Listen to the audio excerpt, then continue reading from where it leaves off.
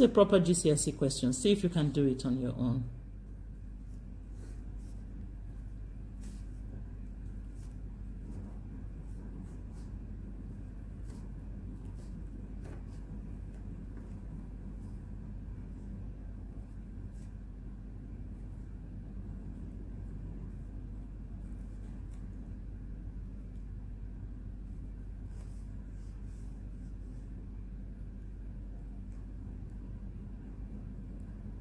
Minus 18.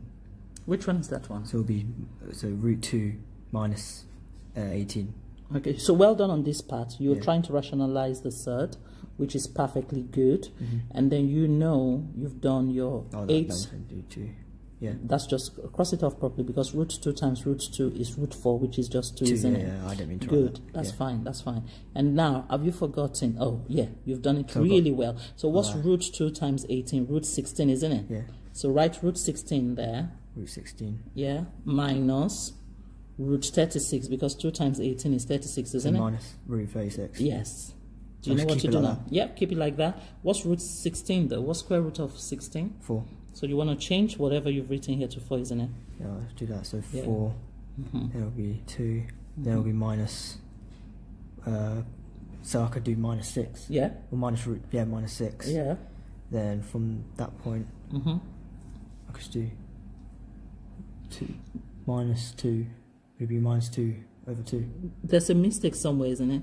Because if you look at this very well, the first one here, oh, sorry, that wasn't a square root. That wasn't a square root, that was just 8. So we couldn't have done root 16, could we? No. No. So it should have been 8 root 2, isn't it, for this bit here? So do you want to just cross this off so that we don't get ourselves confused? Yeah. So well done on this first part anyway. You want to cross this off. Yeah. Now you want to come here where we have more space here, basically. So if we try and move this a bit, because of the recording. So here you want to write this out again the way you wrote this. So you want to write root 2. So if you go on. So root 2, then 8. Bracket 8 minus root 18. Bracket. So this will be 8 root 2, isn't it? Yep, 8 root 2 minus root 36. Root 36. Yep. Over. You've got 2 there. So 2. Now go on. I think you know what to do now. So I could divide them to. That's right. It's 4. Then so I could just do root 2 minus. I could do 6. That's right. 6. That's I could just keep it like that. Go on. You are on track. Then you still have you've done 2 here, 1. I could just do. You've done 2 here, 1, which is 4 there. So you've done that bit correctly. And then your root 36 is 6. Yeah.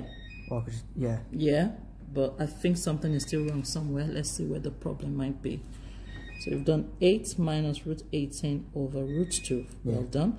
So you've done root 2 bracket 8.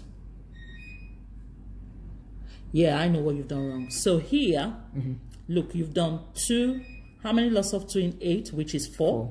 And then you have your root 2. And then root 36 is just 6. Just 6. So but you haven't divided it yet, have you? Can you see? So you've got to do 2 divided by 6, which is what? 3, isn't it? Okay, so it'll be plus 3. So no, it's negative because it's negative there. Yeah? Yeah, I get that. Making sense? Look at it very well. So you've done 4 root 2. Now minus, yeah? Your 36, square root of 36 is 6. But you need to do 2 divided by 6 to give you that 3, isn't it? Yeah. So you've done it properly, well done. But they want you to write it in this form, A plus B root 2. Yeah. So how would you rearrange this to be like A plus B root 2? Would it should be 4 plus 3 root 2? No. Because there's a minus. There's a minus there. So you write minus 3 there. Minus 3 plus your 4 root 2. 4 root 2. So what do you think A is? A is minus 3. Do you want to write that there? And B is 4. That's right. Do you see? Yeah, I get so basically, that's a proper GCSE one. Mm-hmm. Yeah? Yep. Do you think you understand it? Yeah, I understand that.